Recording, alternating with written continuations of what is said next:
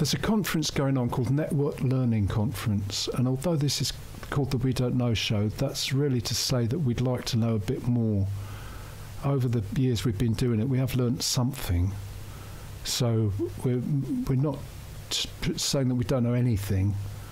And I was struck by a paper by Adam Mathews, who's from Birmingham, and he's interested in what he calls a networked university as mode 3, following on from the ivory tower and a factory style of university. He sort of skips the medieval times, as far as I can tell. But the quote that I've taken is out of the paper is the mode 3 network university, that's mostly in capitals, that bit, is emerging with a potential for universal access with network societies and technologies. So I've tweeted with a link there to the paper, which you can download. You can buy an edited bound volume, or your library. It's not cheap. Your library can buy hardback in about 18 months' time. It's every 2 years, the conferences, and they try and get the papers out again before the next one.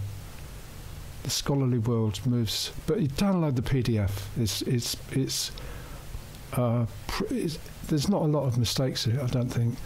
But what I say is, meanwhile, in Exeter, what has been unbundled. So unbundled is a term that they're using to look at what's been happening with universities in recent years.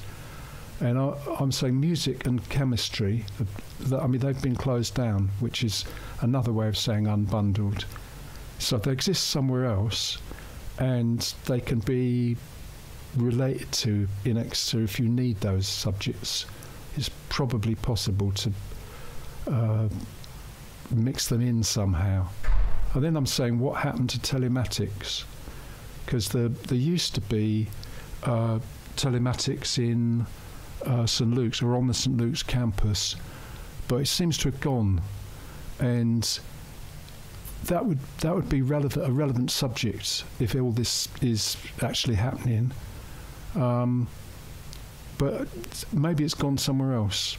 I don't know. But anyway, I've included University of Exeter in the tweet, so maybe some information will come back. And Adam Mathews has tweeted back, pointing out that potential is doing a lot of work in this sentence. And I've just said that for an academic paper, this is close enough to a news event, which I think, because the Network Learning Conference, although it's about network learning, it's been fairly reserved about technology. You can come across papers about imaginaries and neoliberal techie, oh dear, oh dear.